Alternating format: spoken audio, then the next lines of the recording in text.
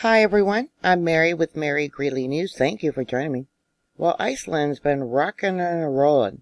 USGS is listing 3 earthquakes for the area, all magnitudes. There's been a lot more. We got a 5.4, a 5.7, and a 4.5. We'll start out with the 5.4. 2 people reported feeling that earthquake. Yep, the continents are moving. I don't know if you can see the area or the name of that area where the felt reports came from. I'm not going to even try and pronounce it. They're saying it was a depth of about 10 kilometers, and they do not have a moment tensor ball for this earthquake. The 5.7, 4 people reported feeling this earthquake, and there's the locations of where they came from. 1 response there, 1 there, and 1 there. They said there was 4 responses, but they're only showing 3. There's the location of the 5.7, then the 4.5, also 10 kilometers in depth. I want to go back to the moment tensor ball for the 5.7. Here you can see we got uplift and the fault line. Tension was applied going southwest. Pressure, the first wave of the earthquake, the P wave, came in from the south. Alright, the 4.5. No one reported feeling that earthquake. This red line here shows the division between the Eurasian plate and the North American plate. The North American plate is moving west. The Eurasian plate is moving east. And this is where we got spreading.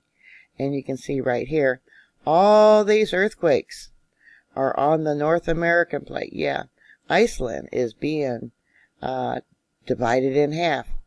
Now what I did was went through using ESMC and marked all the locations of these earthquakes. The ones in red are magnitude 4 or greater, and there was 3. There was one that was a 4.5, a 4.1, and maybe another 4.1. But you can see where these earthquakes were clustered. These are the 5.7, the 5.4, and another 5.7. And then there was another 4.5. Like I said, USGS is not reporting all these earthquakes. With the location of so many earthquakes in one area, it looks like there might be a fault zone, a fracture that is locked. See that? And you can almost follow them across in different little lines of movement. There also was some other earthquakes today. Let me bring this out. There was a 4.6 that was not being reported today by USGS. If I can. That was on ESMC, 10 kilometers in depth. And there was another one. Where was it? I don't see it. Down here was the most violent eruption probably ever recorded back in 1783 and 1784. This fissure that erupted affected the earth, put out so much sulfur dioxide that the stars could not be even seen. And that happened also during a leap year, which this year is a leap year. Here's that other earthquake that they're not reporting, the 4.5. This was on ESMC.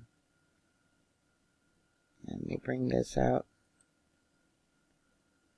More than likely, what I've seen in the past, that when there is movement on the North American plate, soon after, there'll be earthquakes up there in Alaska. That's just something that I've observed in the past. Very well could happen. Let me bring this out and bring it around. There's, our country, the U.S., North America. We got Canada. Let me bring this down and around. But more than likely, we're going to have earthquakes.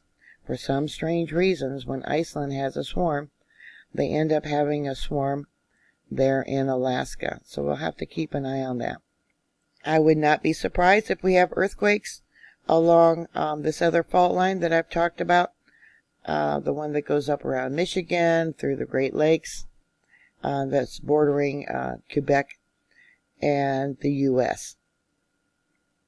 Yep, and like I keep saying, as the Earth's magnetic field weakens more and more, we're going to see more large earthquakes, more volcanic eruptions, and things like that.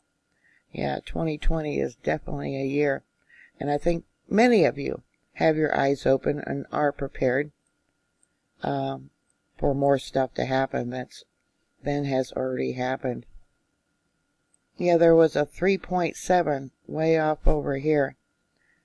Kind of a little straggler.